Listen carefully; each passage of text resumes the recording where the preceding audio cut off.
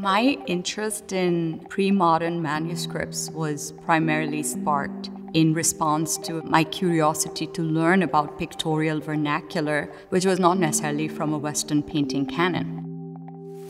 But what got me deeply hooked was understanding how European colonial legacy shaped manuscript painting's fate. Many important historical paintings reside in collections of many Western museums, so I often see myself as a detective digging into those archives. That for me is very critical as an artist. Very research-driven engagement with a language and a vernacular that doesn't necessarily sit comfortably in the Western painting canon.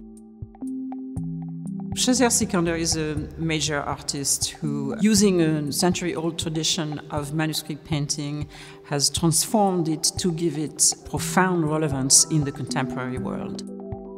Morgan has for some years been devoted to collecting modern and contemporary works on paper, and Sikander was an artist that we had in our sights pretty early on. Someone who is so immersed in that tradition of manuscript painting as Sikander is, so knowledgeable and then also so brave in a way and courageous in taking this venerable tradition and exploring very, very different topical, difficult themes within it. This exhibition is devoted to the first 15 years of her career.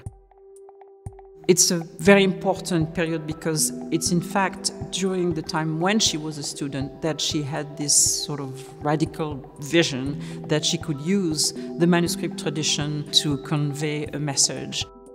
From the start, her desire to make art was not essentially an aesthetic decision, but something more critical, more political. The exhibition covers 4 different cities: Lahore, Providence, Houston, and New York. The 4 cities where I lived and created the work from 1987 to almost 2002, 2003, but very much a focus on the 1990s. There's a lot of shift happening. Of course, there's 9/11, but also I think how mercurial the identity is. The wars that are unfolding and the fetishization of the Muslim woman and how I wanted to kind of critique that and resist it. So some of the iconography emerges from that type of resistance.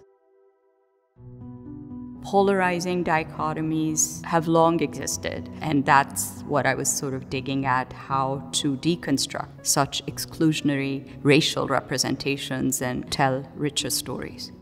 Throughout the 90s, while I was making these very detailed paintings, I was also making large installations that were often this combination of painting directly on the wall as well as on paper.